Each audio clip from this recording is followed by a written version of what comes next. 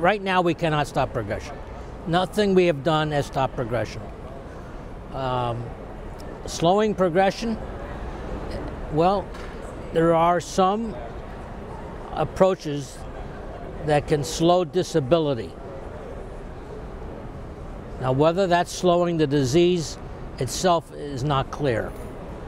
It's hard to measure disease progression versus clinical worsening. So some people use the term disease modification, meaning slowing the disease, whereas a clinical slowing is a different element. Now, if you slow the disease, you're also slowing the symptoms.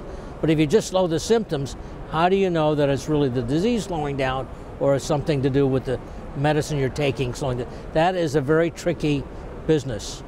So at the moment, the best evidence for slowing the clinical worsening, though, has come from medications and probably exercise program. We think exercise slows disability.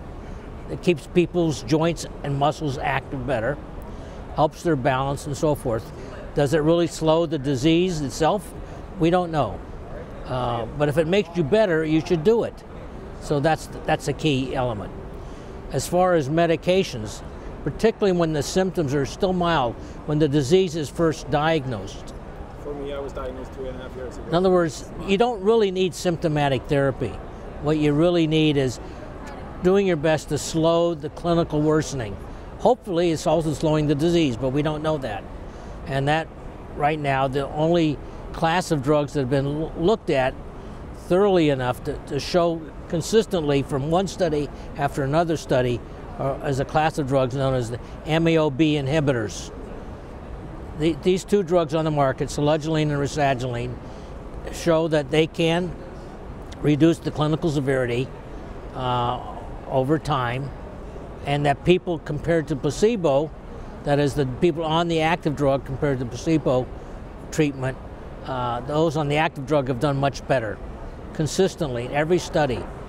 Now, is this improvement because there's a mild symptomatic benefit, or is the improvement because there's really a disease modification? That is hard to prove. We don't know all the causes of Parkinson's. But I'm looking for ways to deal with it now. And of course. I'm naive. Well, you're not the only one. Everybody who has got Parkinson's is looking for something now. Yeah. But that's why you have to support research. We have more today than we had 10 years ago or 20 years ago. But we're not there yet. 100 years from now, hopefully we're there, right? 50 years from maybe we're hopefully there. 20 years, we don't know when we're going to be there. But the advances we're seeing, and if you went to the sessions this morning, how the alpha-synuclein rogue molecule can spread and cause worsening of the disease. And if we have a way to stop the spread, that would be fantastic. It may not cure Parkinson per se, but if it slows it down or stops progression, that would be wonderful. So, and the sooner you catch it, maybe you can stop it completely, even at an early stage before you need any medicines, other than stopping the spread of alpha-synuclein. So I think there's a lot to be hopeful for. And believe me, anybody who can discover that will not only probably get a Nobel Prize, but drug companies will make a lot of money, obviously. They're all looking for stopping the spread. That's big money out there. I'm eating blueberries. You know, everybody who has Parkinson's will be taking that around the world. I mean, you know there's big money to be made that way. So there's big incentive. Money talks, and drug companies want to go for it. So we know there's people working on it. So that's what's good about it. The more information discovered by basic scientists will give the clues of the laboratory people who develop drugs to come up with a drug to fight it. So you have to look at it that way.